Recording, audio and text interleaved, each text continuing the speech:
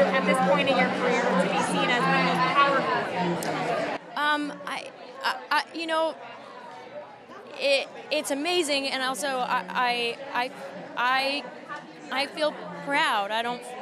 I'm not questioning it where I probably would have, you know, well, why? Or maybe somebody felt, you know, it's just, I wasn't as kind to myself in my 20s and my early 30s, and I've come to a place where I can accept this honor and this privilege and completely embody it and enjoy it, and it's sort of like a relief to be able to be here in a way that I don't feel like I'm stepping on myself. I'm going to talk tonight about an organization that I believe in and my heart is in, and I get to share it with people and hope to get other people involved. That's a fucking privilege.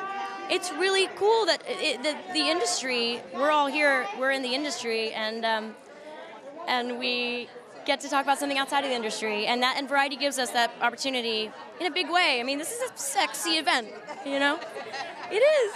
It's like, I mean, we've got a bunch of incredibly, I don't know, powerful and empowered women to talk about what they want to talk about, which is, thank you.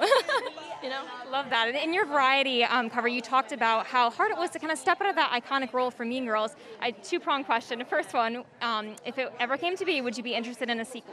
Oh yeah, I think yeah. I mean, a Mean Girls sequel would, I don't know what it would be about, but boy, it would be funny, and it would be really nice to go back there, you know, because we wouldn't be going backwards, we'd be going forward as where we all are in our lives right now, and I think that's interesting.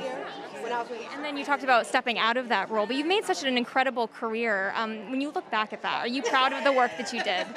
Am I proud of it?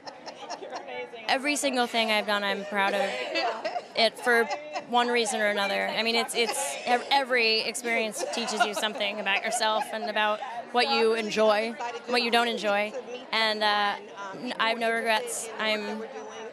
It's been interesting, it's been rocky, and it's been, you know, I like to keep people guessing, but I was also like, you know, it felt very predictable for me at times, but that's where the learning experience is, so it's good. It's been great.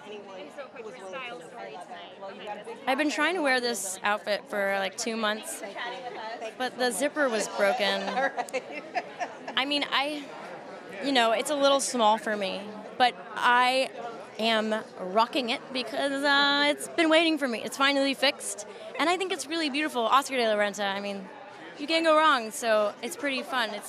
It's bright, and it's spring, and it's a party.